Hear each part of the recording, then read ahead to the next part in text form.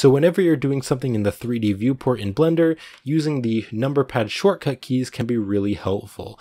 7 for top view, 1 for front view, and 3 for side view, and then the other keys also can move you around. But some keyboards don't have numpads, and so if you don't have a numpad, I'm going to show you what you can do instead to use these shortcuts.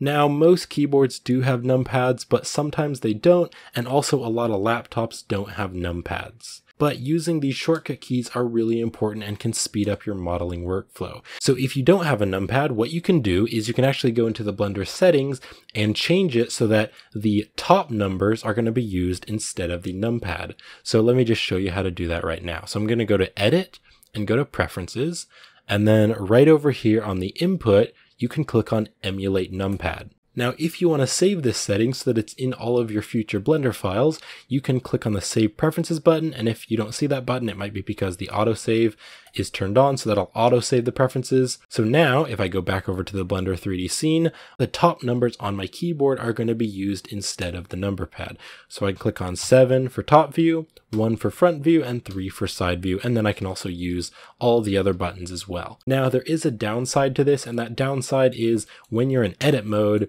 the 1, 2, and 3 buttons are normally used to change from vertex select, edge select, and face select.